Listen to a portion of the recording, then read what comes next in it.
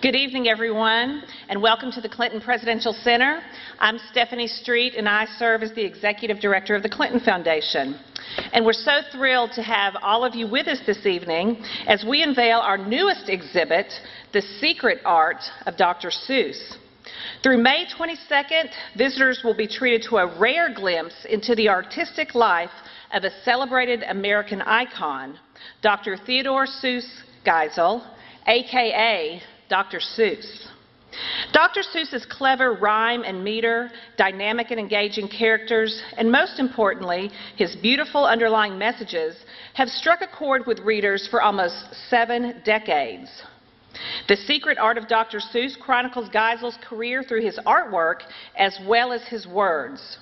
Additionally, it offers a larger-than-life view of Dr. Seuss's most famous characters, the Cat in the Hat, the Grinch, Sam I Am, Yertle the Turtle, and the Lorax.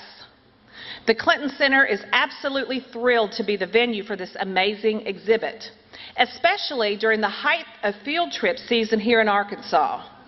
As you may know, March the 2nd is Dr. Seuss's birthday, and we have a fun-filled week of activities planned for the 41 schools representing 2,600 children who will be visiting us that week alone.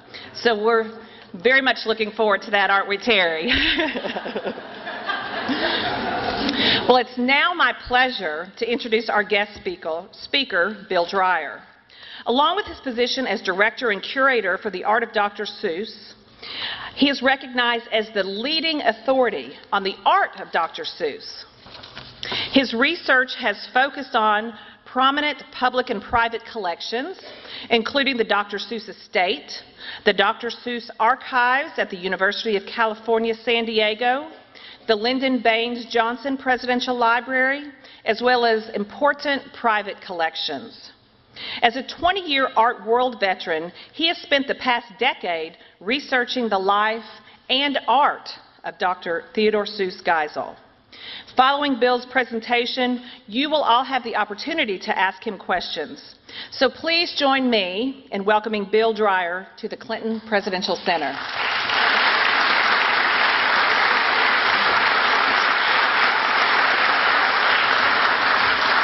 Welcome. Thank you. Thank you, Stephanie. Thank you to the wonderful staff here at the Clinton Library and the Foundation. It's a real pleasure to be here, especially to be able to bring Theodor Seuss Geisel and all of his wonderful, wacky, inventive humor. Ted Geisel began his illustration career as a little-known cartoonist in the 1920s. His intriguing perspective and his fresh concepts ignited his career, and his work evolved quickly from simple illustrations to modeled sculpture and sophisticated paintings of elaborate imagination.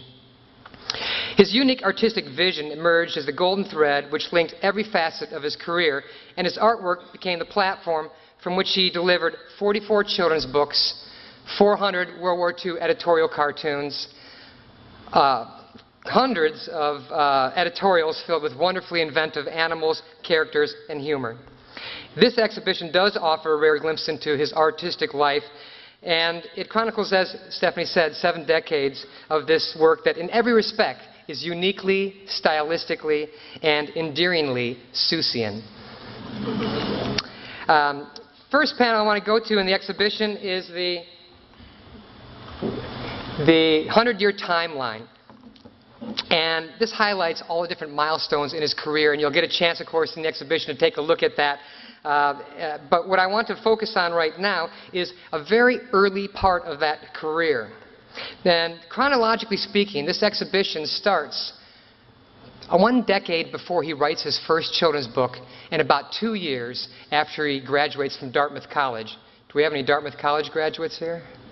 There's usually one in every room. After college, Ted's father, I'm going to go back 1 second here. After college, Ted's father asked him, "What are your intentions now that you've graduated from college?" And he fibbed that he had won a fellowship to Oxford, which he was hoping for, but he hadn't yet won. His father went across the street to the editor of the newspaper and shared this good news, and it arrived in the Springfield Union the very next day. Ted did not end up winning this fellowship, so to save face, his father had to find a way to get him to Oxford. He paid for it. Ted attended Oxford with the intention of getting a doctorate in literature, but after a 2-hour lecture on the punctuation of King Lear, he decided maybe traveling Europe is a better education for me, personally. And that's exactly what he did. He actually traveled Europe for a year. He left college, and after a year he comes back home, and he doesn't know quite what to do with himself, but he knows he loves to illustrate and draw. And so he starts sending cartoons out to the magazines of the day. And this is where Ted Geisel's life takes a fortuitous turn. In 1927, Saturday Evening Post sends him $25 for the first cartoon that was ever purchased, and that becomes his first published cartoon. He says, aha, that's it, I'm moving to New York. So with 25 bucks and all of his savings, he moves to New York, and within a short period of time, a couple of months, he gets a job with Judge Magazine. Does anybody remember Judge Magazine? 40s, 50s. And it was a humor magazine of the day, and he lands a job there as an editorial cartoonist. And within a few months, he starts to make fun of a bug spray called Flit. Does anybody remember the Flit bug spray? Flit bug spray. What was the catchphrase? Does anybody remember? Quick Henry the Flit. And Ted Geisel was making fun of this bug spray. The wife of the advertising executive that handled the Flit bug spray account saw these cartoons, these parodies of her husband's product, and she gave it to her husband and said, "This guy is funny. You should hire him." And that's exactly what he did. Within 1 year of his first professionally published cartoon, Ted Geisel has landed a national advertising campaign with Standard Oil of New Jersey, who happens to be the manufacturer of Flit bug spray. By the end of 1928, he's making $12,000 a year, a princely sum. He's 24 years old. This advertisement is the first advertisement that he did, and it shows a little girl and her brother in the front yard, and the father's hanging out the window going, "Whoa, whoa, whoa, whoa, what's going on out there?" And the little girl says, "Don't worry, Papa. Willie just swallowed a bug, and I'm having him gargle with Flit." If there are any lawyers in here, you know, what's the liability on that one? This also goes down in advertising history, and it's a little-known fact. This advertisement is the first ad to use humor to sell a product. So Dr. Seuss's contribution to the advertising world is humor. Does anybody know what this character of this book is? The Lorax? And what's the Lorax about? Protecting the environment, exactly. Well, 24 years before Ted Geisel writes The Lorax, he is creating an advertisement for Flit bug spray, which is one of his Quick Henry the Flit advertisements. But what I like in particular is that he has the improved with DDT. So our champion of environmental concerns was promoting the use of DDT to be sprayed on your children to protect them from bugs.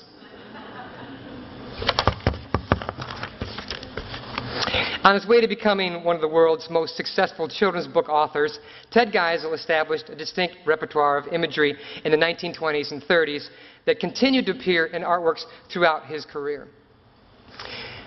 And you can almost see, this is a cover on Judge Magazine in 1929, and then also you can see in 1933 another cover. These are the images that we know and love from his children's books. Artistically speaking, Seuss does not talk down to kids with simplified imagery for his children's books. Everything he does has the same Seussian sensibility.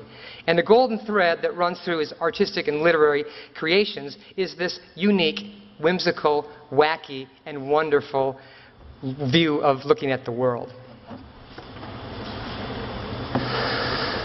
This is one of Ted's famous quotes and a guiding principle in his life. "I like nonsense. It wakes up the brain cells. Fantasy is a necessary ingredient in living. It's a way of looking at life through the wrong end of a telescope, which is what I do. And that enables you to laugh at life's reality." This is the philosophy that applies to almost everything that he does, including his advertising works. He had this national advertising campaign with Standard Oil of New Jersey, and they did not allow him to do any additional advertising or national ads. But he did note that in his contract, it didn't say anything about local advertising campaigns. So he found the loophole, and he began doing all sorts of local ads. In fact, he did ads for NBC Radio, General Electric, Ajax, Holly Sugar, Chilton Pens, Ford, and many, many more. And his advertisements also set the stage for some of the artworks that would later appear in his books. This is a 1949 Ford Motor advertisement. And if you'll notice this character here with that stick and that glove, does anybody recognize what that might look like? Who is that? Do you know? Who does that look like? It does look like that, but it also looks like, you might notice, Sam I Am from Green Eggs and Ham. By the way, Green Eggs and Ham, I just want to take another quick diversion here. And Green Eggs and Ham was written with his publisher. Many of you may remember Bennett Cerf was the publisher of Random House for many years. And Bennett Cerf, he actually bet Ted Geisel $50 that he couldn't write a book using 50 words or less. And Ted Geisel worked on this book for a long time, and he finally nailed it and came up with it. And when you think about this book, I would not eat them with a goat. I would not eat them on a boat. I would not eat them here or there. I would not eat them anywhere. It is just word conservation. He is repeating himself all the time to try and win that bet. And when I've researched the original concept drawings in the archives, you see on every page he is writing, he's drawing the artwork, and then he writes how many words. And you'll see 3 words, 2 words, 5 words. And he does win the bet, and Ted Geisel's version of the story is that Bennett Cerf never paid him.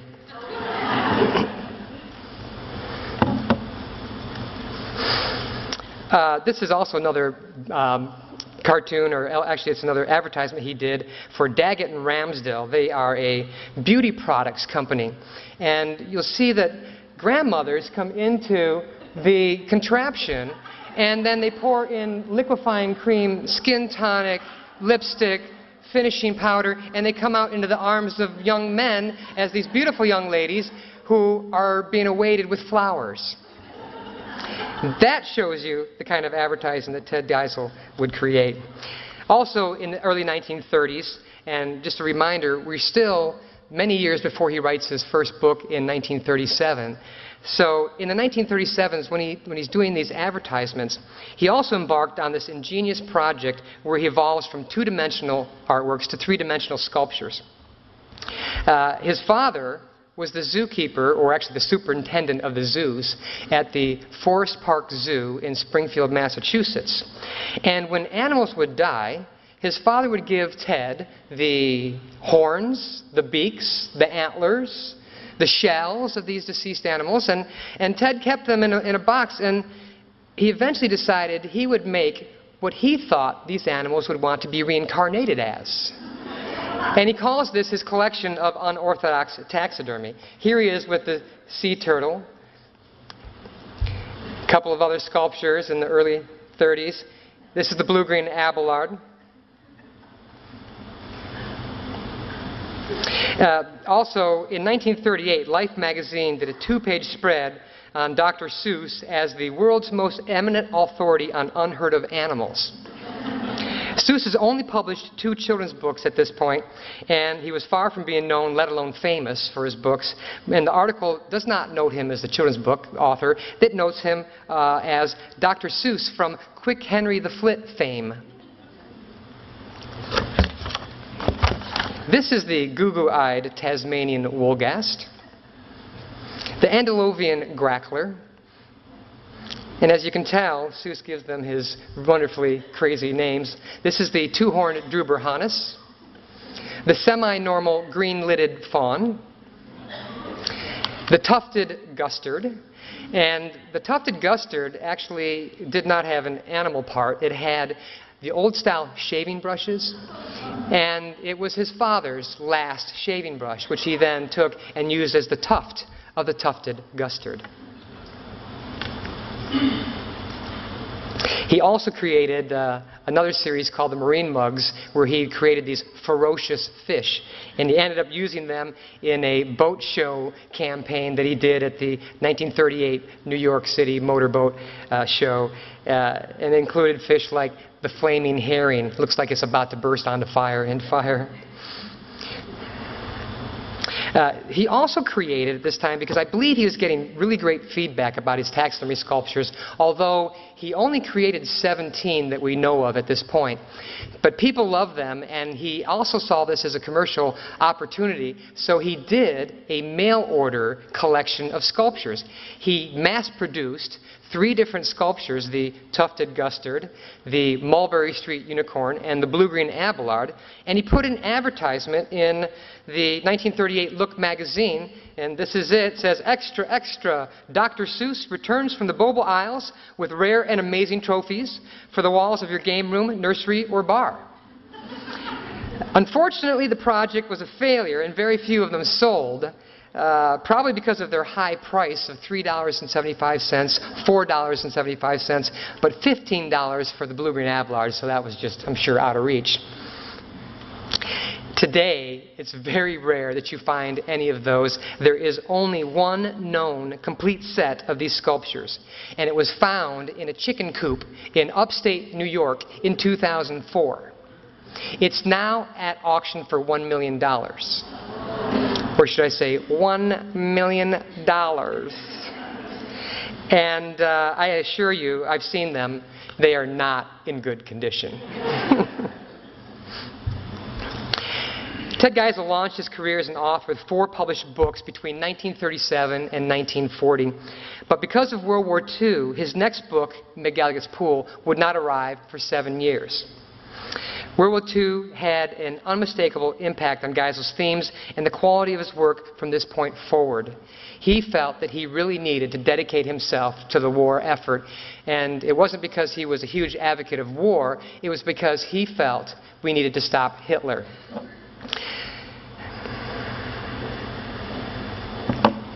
And between 1941 and 1943, the way that he starts this effort is he writes over 400 World War II editorial cartoons in a daily newspaper called the PM Daily Newspaper that was started by Ralph Ingersoll. And Art Spiegelman wrote in the introduction to Dr. Seuss Goes to War, "More of a humanist than an ideologue, one of those Groucho rather than Karl Marxists, Dr. Seuss made these drawings with the fire and honest indignation of anger that fuels all real political art. If they have a flaw, it's an absolutely endearing one. They're funny." This cartoon shows Uncle Sam talking because as you recall, the walk-up to World War II, FDR was fighting the isolationists, the America First group that was actually trying to keep us out of the war. And the argument was ended on December 7th, 1941, when Pearl Harbor happened. And though Seuss was a liberal opponent of racism, some of his early depictions of Japanese, blacks, Italians were of the day, shall we say, including this one, which has really racist stereotypes that were done very commonly in the 1920s and 30s and into the 40s. One of the other ironies, though, of Seuss's history is that he was one of the first to address racial discrimination at this very same time. And another of the cartoons that came out about a year later is this: "What this country needs is a good mental insecticide." And here is Uncle Sam pointing his Flit bug spray into the ear of the first person in line, and the American public is all lined up. And he's blowing out the racial prejudice bug. And the guy is saying, "Good gracious, was that in my head?" Absolutely. And this is one of the earliest editorial cartoons that encouraged self-reflection on racial prejudices. Another one of my favorite cartoons is this one here, done in 1942. And it shows Uncle Sam, again, looking over Congress, and they're all running about trying to calculate and figure things out and measure and add and subtract. And the name of this is The Knotty Problem of Capitol Hill, Finding a Way to Raise Taxes Without Losing a Single Vote. 68 years later, the 112th Congress finds itself in the same predicament. And this is something that you do find with Ted Geisel's work. He is clearly evergreen in his ideas. This is a little piece that I found in private collection that had been done on a little memo pad for his friend. In fact, it says Headquarters Army Service Forces Memo Routing Slip, and it appears to me that he's telling us where we should route this memo. A critical study can be given on any number of visual or conceptual themes running throughout Geisel's works. Tolerance, empowerment, creativity, the environment are but a few. This panel isolates Geisel's commentary on the economy. He created in 1938 this unpublished 4-page novelet with a title of The Sad, Sad Story of the Obsks. And this is a great alliteration from Dr. Seuss. An obsks is a big bird, and it's spelled O-B-S-K-S. So if you can say that, obsks. And the story goes like this.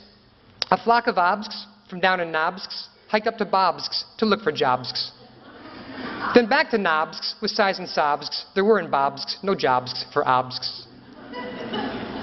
This is where I think Ted Geisel really shows his genius in the alliteration, the wordplay, the rhyming schemes that, of course, are so familiar to us with his children's books. An illustrator by day, a surrealist by night, Seuss created an irrepressible body of work that redefines himself as an iconographic American artist. Yet the secret art shows a side that most readers have not seen. In 1996, Mrs. Audrey Geisel allowed the first glimpse at these artworks, and the secret art is the collection of paintings and sculptures that he did at night for himself that he rarely, if ever, exhibited during his lifetime. Ted was a bit of a workaholic, and he would work all day and sometimes well into the night. But to relax, what he did is he painted. And we saw the picture of him standing at this painting, actually, and Audrey Geisel, his widow, has told me that he would stand at this painting for several years and always go and paint another cat and step back and look and find another place where we could put another cat. And even at the end, I can find little heads of cats with the eyes not completed on it. So it was really never finished, and I don't think he ever intended to finish it. This collection of work is really what is, in my opinion, the meat of the art of Dr. Seuss. We know and love his children's books, but one of the most fun elements of this exhibition is seeing what he was doing for himself at night. This is Joseph Katz in a coat of many colors. Alley cat for a very long alley.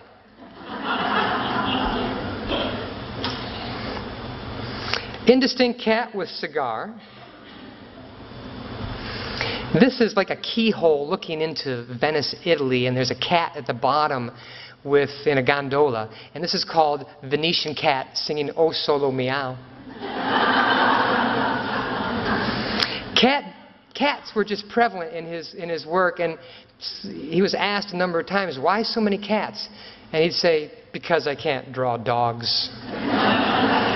But Ted Geisel was very shy when it came to public interviews, and he actually made up more stories than were actually true. And one of the difficulties of researching him is that he was interviewed a number of times, but he really made stories up, and it reported as fact. And it's kind of hard to decipher what's real and what's not. This is a greenish cat on a pinkish pot and a pinkish cat on a greenish pot. These works here are actually in a new book that arrived today at the museum. We've been working on it for the past 5 years, and Mrs. Geisel actually gave me permission to go in and photograph the last 50 artworks that are in the collection that she hasn't shown or publicly published. And we've been working on this for several years, also going into private collection and finding other works that were unknown to the day. And this book is really, I think, one of the best looks at his artistic legacy. And these are a couple of fun images that come in, and a few others include this one here. This is an artwork that Audrey's kept very near and dear to herself. It's in their master bedroom, and it's on a bureau. She's always kept it close. And you guys know the little cat cradle game, string game? Well, it's a cat in a cradle doing the cat cradle. This is, the name of this artwork is Green Cat with Lights. But we only asked Audrey 2 months ago, why did he sign his name at the bottom, Strugu van M?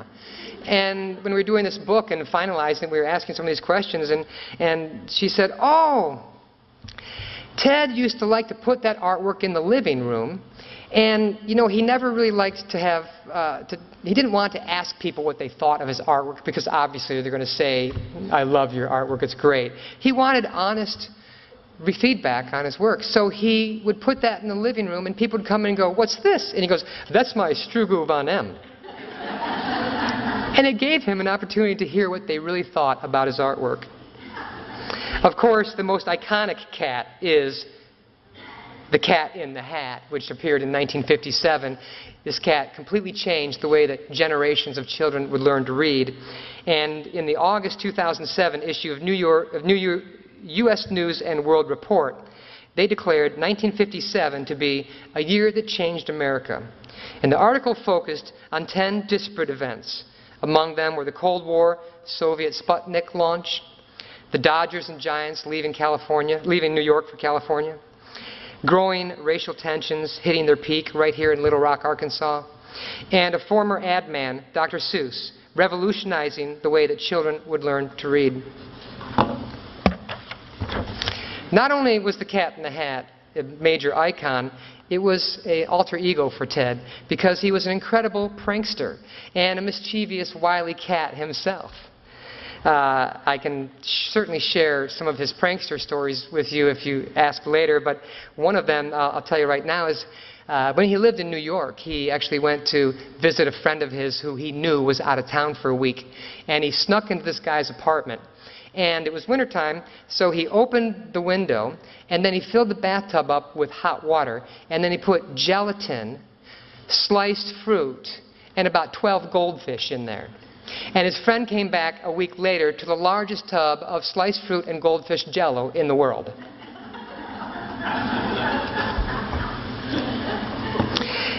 This is another alter ego of his. This is an artwork in the exhibition called Cat from the Wrong Side of the Tracks. Again, it's that mischievous cat. And I love this artwork. And we actually have to look at his works pretty close and pretty hard, because he didn't leave writings about each painting and what they were. These are all for his own enjoyment. But this is clearly the bad cat. He's smoking his cigarette, playing pool in the pool hall, and when you see the artwork down there, he actually has a nudie cat on his tie. But if cats have 9 lives, the score in this cat's life is 8, and he's down to his last life.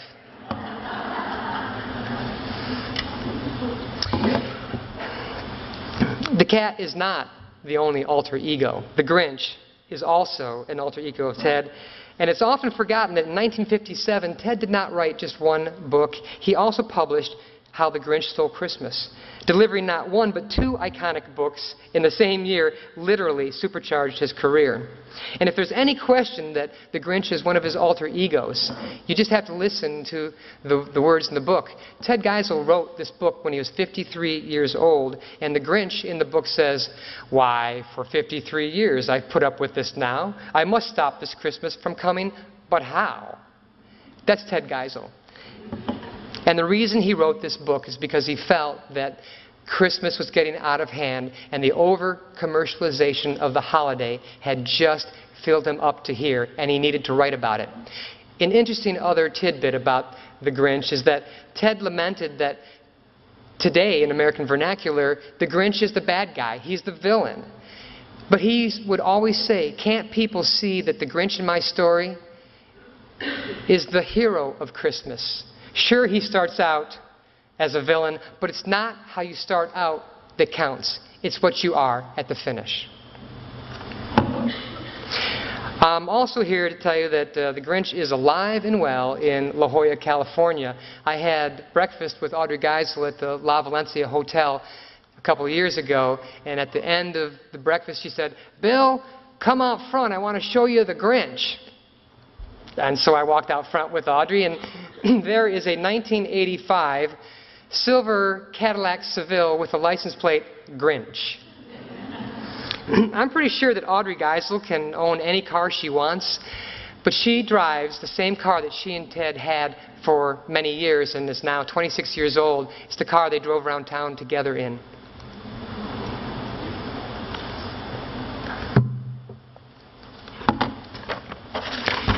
Seuss also did a wonderful series of artworks called his La Jolla Birdwoman series. When he moved from New York to California, he immediately starts to make good-natured fun of the California socialites. And there are 11 known La Jolla Birdwoman paintings. This one is very common with a lot of his works, where you don't quite know what's going on until you read the punchline or the story that's underneath there. And she's on the phone in there, and it says, what she's saying, "I'd love to go to the party, but I'm absolutely dead." He used to also watch his neighbors compete on their houses and gardens and landscapes. This is called "My Petunia Can Lick Your Geranium." This is Sunbathing Bird, Raising Money for the Arts. Martini Bird, because after all, every woman in La Jolla walks around the house in a negligee with a teddy bear in one hand and a martini in the other hand.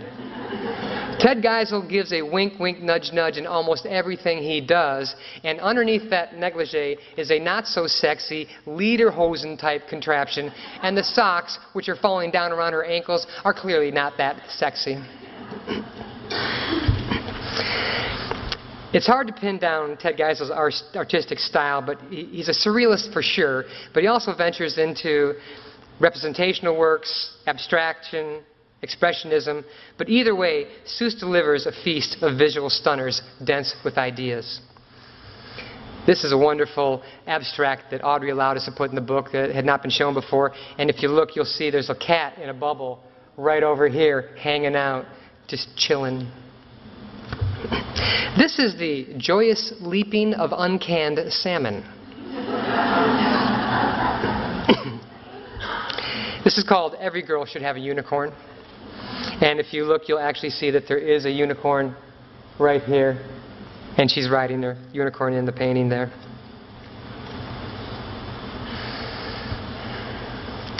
This is called "Fooling Nobody." And this tells you a lot about Ted Geisel, because no matter how big or inflated or indifferent you're trying to make yourself, you're fooling nobody. His message was, be yourself. This is called "The Economic Situation Clarified," done in about 1975. And it's similar to the flock of Obsks, where they're upright and happy as they're marching up the town of Bobsks, but they're dejected and hunched over when they're going back to their own town. And this is showing us that when the economy is going up, they're upright, the tufts on their necks are fluffed up, and when the economy is going down, they're hunched over and frowning and sad. And Ted Geisel is actually poking fun at us for allowing the economy and the stock market to dictate our emotions up and down and up and down. Some pretty good medicine from the good doctor. The Prayer for a Child artwork is a painting that he actually was published in Collier's magazine in 1955. It's painted from the perspective of one small child's place in the universe. And the poem that went along with this goes like this: "From here on earth, from my small place, please tell all men..." Oh, I'm sorry, I skipped over.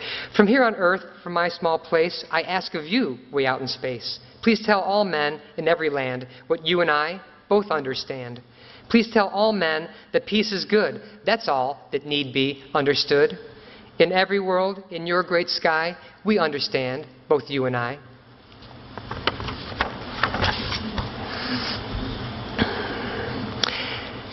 The last book that Ted Geisel wrote in 1990, before he died in 1991, is called Oh, the Places You'll Go. And this final send-off is an amazing story of empowerment, but it's also a realistic tale that tells you that kids are going to have ups and downs, you're going to get into slumps, you're going to have bang-ups and hang-ups, but in the end, the book asserts, will you succeed? Yes, you will, indeed. 98.75% guaranteed. Kid, you'll move mountains. Have any of you ever received that book before? This book has been on the New York Times bestseller list every year since 1990 when it was published. It's given, of course, as graduation gifts, as retirement gifts, and I think it's a wonderful sentiment and a great message for people of any age. At the end of Ted Geisel's life, his biographers asked him if there were any messages or slogans that he would want to leave behind, and he thought about it and he said, whenever things go a bit sour in a job I'm doing, I always tell myself, you can do better than this. The best slogan I can think of to leave with the kids of the US of A would be, we can and we've got to do better than this. It's been 75 years since Ted Geisel passed away, yet his lasting legacy remains a vital component of our social and educational culture. His influence on the 20th and 21st century American art scene was profound, with many of today's artists citing Dr. Seuss as a key influence in their own artistic development. Audrey Geisel oversaw the installation of the Dr. Seuss National Memorial in Springfield, Massachusetts in 2002, and Ted Kennedy was there, and I got to watch him cut the ribbons to open that up, and it's a wonderful tribute to his books. And just a few years ago, Mrs. Geisel gave us the blessing to create other celebrations of Seuss's artistic legacy through the large-scale bronze sculpture project. You may have seen some of them out there in the lobby, and there are some on the second floor and the third floor as well. And these homages are really great tributes to his books, his characters, and his lasting messages. Here's an 8-foot cat-in-the-hat bronze at the Hotel del Coronado. It's a 12-foot green eggs and ham sculpture at a library in Chicago. This is a sculpture, I think a 6-foot green eggs and ham, I believe at a private residence in Switzerland. Is that correct, Mary? Switzerland. The Lorax. Of course, the Grinch and Max, his dog. The Yertle the Turtle. Turtle Tower. Horton the Elephant will be coming out this year. And of course, if anybody is interested in putting a tribute, a sculpture in your community, your home, I'd be happy to talk to you about that at any point later. But the reality is that it's a treat to be able to bring these to different communities, and I was able to bring a cat-in-the-hat bronze to Vanderbilt Children's Hospital last year, and it was a pretty powerful moment when we unveiled it and we had a little reception, and a young boy came around the corner and he's pulling his pole and his IV, and he walks through the hall and he walks up to the cat and he starts laughing and jumping around with his sister on the sculpture. They walk around it 3 times and walked away. All of us who were there unveiling the sculpture looked at each other and went, that's exactly what it's all about right there. In 2010, Life Books selected Dr. Seuss as one of the 100 people who changed the world. Seuss was the only children's book author taking his place alongside Michelangelo, Picasso, Shakespeare, Beethoven, and Elvis.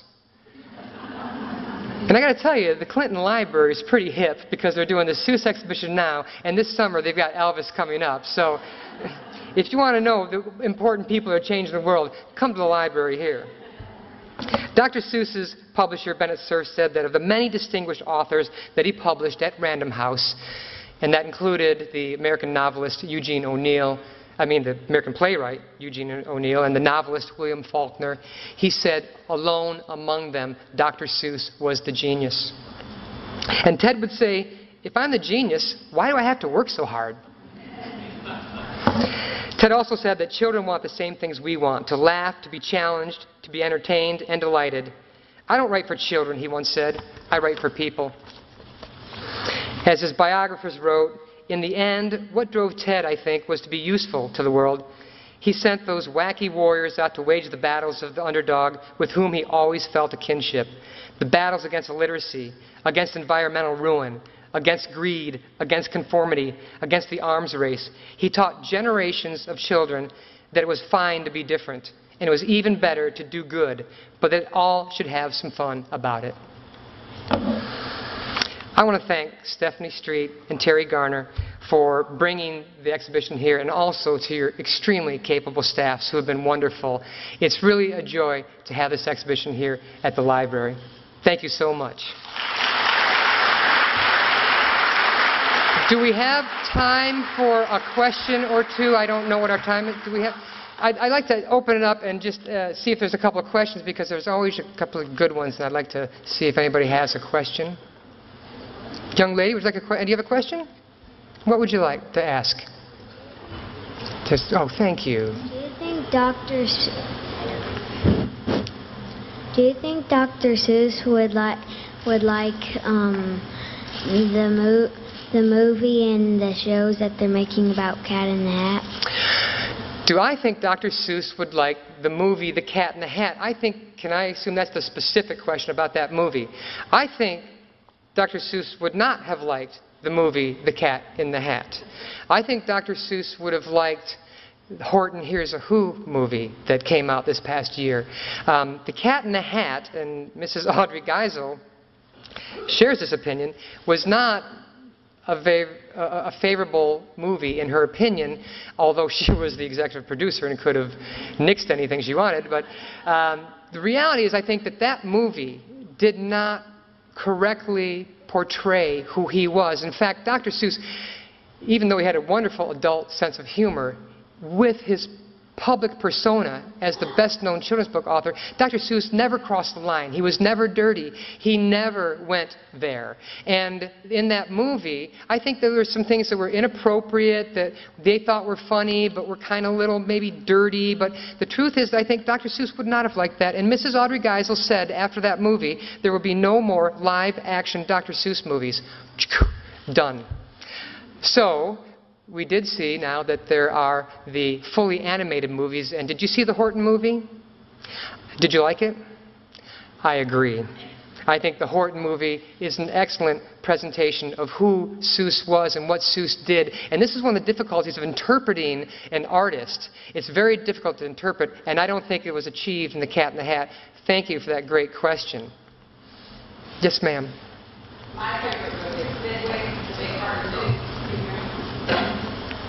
My favorite Seuss book is Fidwick, the Big-Hearted Moose, and so I just wondered, is there any fun story about that one or any background information that you could share?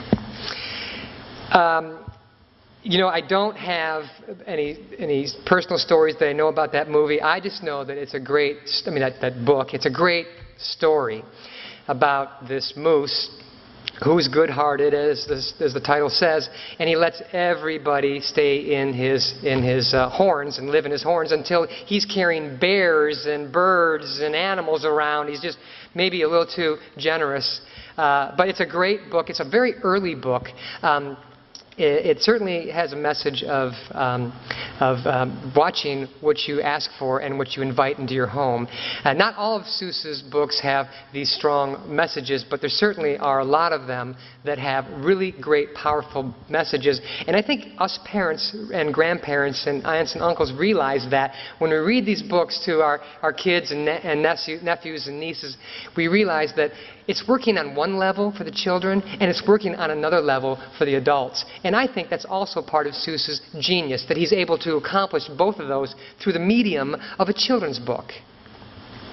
Other questions? Yes, sir. I wonder what Ms. Geisel's reaction to Seussical the musical was. You know what? Seussical the musical hit Broadway, and like a lot of Broadway shows, even some that have spiders in them, you know, they aren't reviewed very well, and actually Broadway is probably not the best place for that. But I have to tell you, I have personally not seen it, but my understanding is that really has done very well in community theater and is very well received by the public. And I know that she's a supporter of it, and she certainly has sponsored the creation of that. So my sense is that it's favorable. Yes, sir. I've seen Seussical the musical 3 times and recommend it very highly. He's seen Seussical the musical? I have seen Seussical the musical 3 times and recommend it very highly. And I have to say that everybody that I know who has seen it has given it good reviews or rave reviews. So my understanding, it's very good. And what that Seussical the musical does is it weaves a lot of the stories and the messages from his books into this theater play. Excuse me. And so I think that that musical does the justice of giving you a lot of those wonderful messages in 1 hour period. Yes, ma'am, back here. The book he wrote about getting old. Was that the book he wrote sort of when he was getting old? Yes, it is. Seuss did a book, and of course he did 44 children's books, so we don't know them all, but he did a book called You're Only Old Once.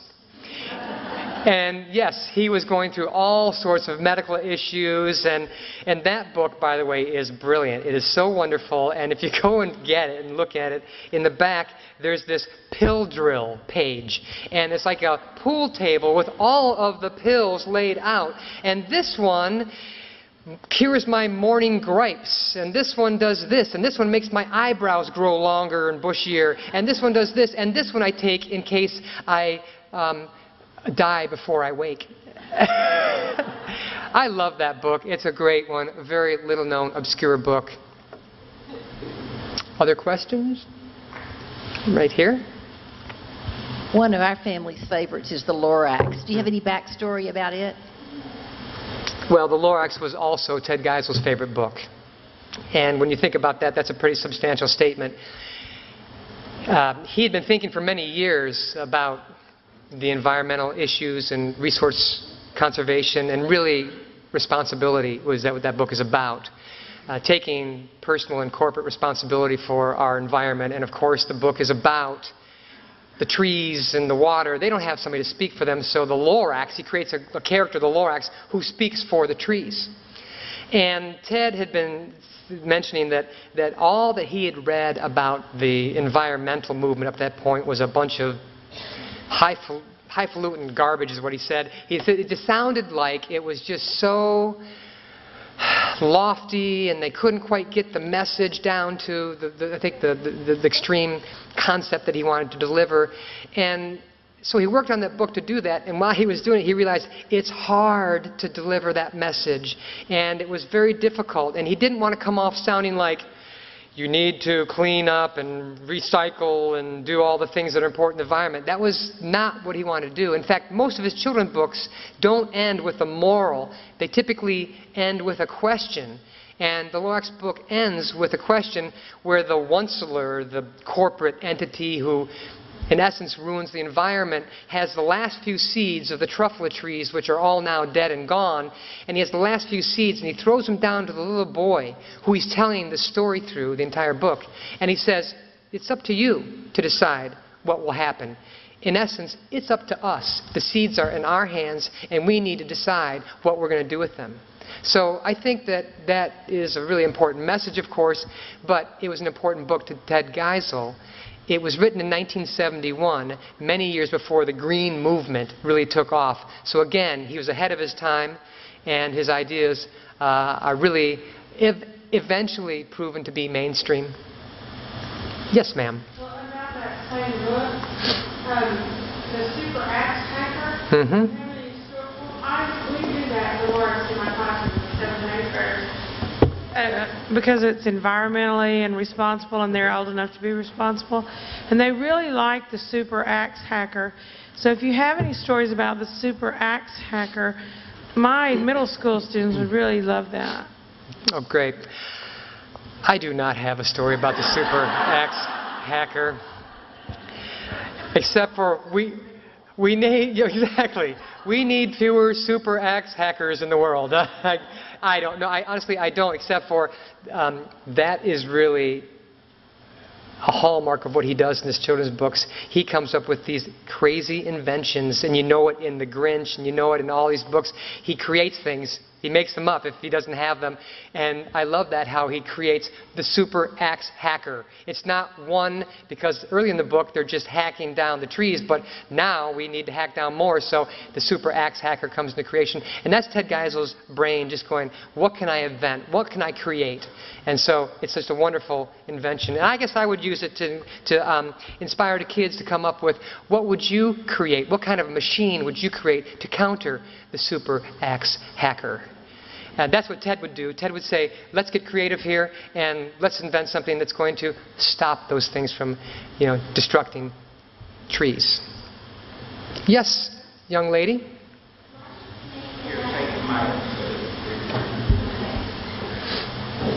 Why did he make the cat in the hat? Why did he make the cat in the hat?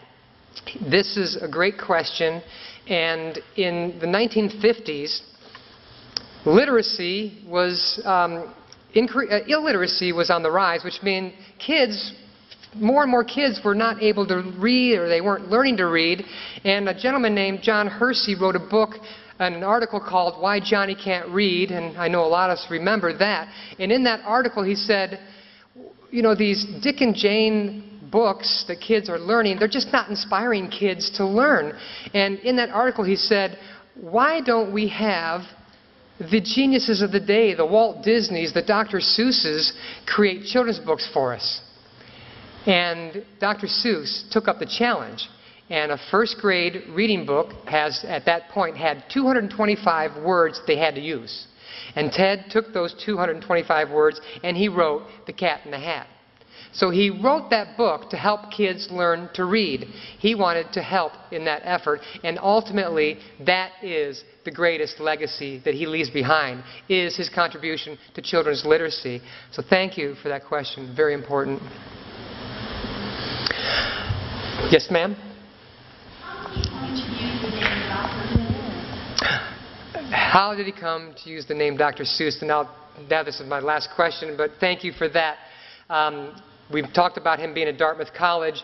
He went to school in the 1920s during Prohibition, yet he was caught drinking at college, and his punishment was that he could no longer be the editor-in-chief of the College Humor magazine. It shouldn't surprise you to learn that he was that, but he actually was not allowed to contribute at that point forward. But kind of interestingly enough, all of these cartoons were appearing in the magazine by people that nobody knew. L. Lamott, Thompson, T. Seuss, because nobody knows your middle name in college. Ted Geisel. Who is T. Seuss? And eventually, Seuss. And then, remember I talked about him going off to Oxford and he was going to get his doctorate? Well, he never got that. He came back home and he decided, I'm going to save my dad a lot of money, and I'm just going to put doctor in front of my name. And that's how Dr. Seuss got his name. Thank you so much, folks. It's a pleasure to be here.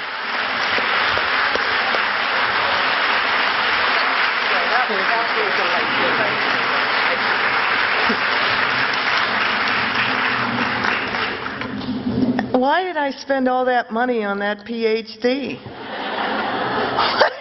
I never thought of that. This doctor. I'm sort of speechless right now, actually, interestingly enough. Thank you, Bill. Thank you very much. We appreciate your time and your dedication to the study of what we have coined Seussology. We're the beneficiaries of your hard work and your years of research and your dedication, because we get to enjoy this new wonderful exhibit. If you've not had a chance to see it, it is open. Tonight is open. You can see it this evening. Or remember that Monday, the 21st, is a free day, so bring the family back, the friends and family. President's Day, we're free on President's Day, Monday the 21st. You can see The Secret Art of Dr. Seuss, the permanent exhibit of course, and the other temporary exhibit, Revolution and Rebellion, Words, Wars, and Figures.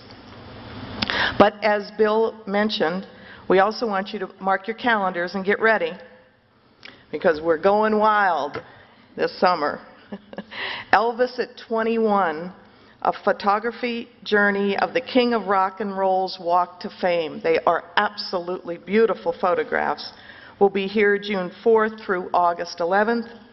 Following that is another, we're getting crazy. Stephanie and I are losing our minds.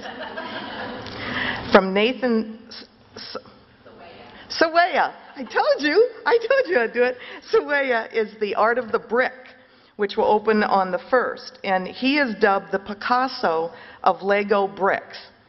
He's a lawyer turned artist, and he uses Legos to create the most amazing artistic masterpieces.